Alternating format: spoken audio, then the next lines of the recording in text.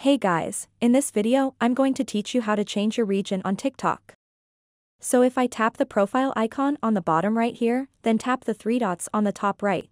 Then go to settings and privacy and then manage my account. This is where region/country used to be, and you can change it to anything you want.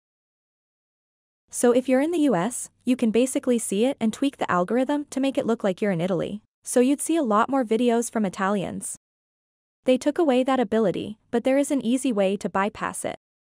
One of the things I would recommend is going to the App Store and typing in VPN. I then downloaded and installed NordVPN, which is one of the best VPN options available.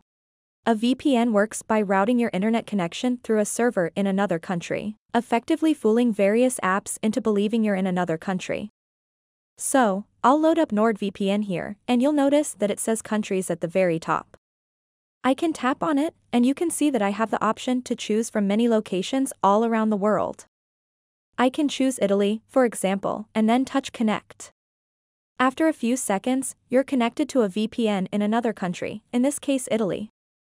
So I can go back to normal on TikTok, and it'll trick TikTok into believing I'm in Italy. If you go through the feed, it'll show you a lot more videos from people in Italy, or whichever country you pick for your VPN. That's your only option right now, because TikTok removed that option to change region within the app. I hope this was helpful. Please let us know if you have any questions in the comments section below, and don't forget to subscribe to this channel. Thanks for watching.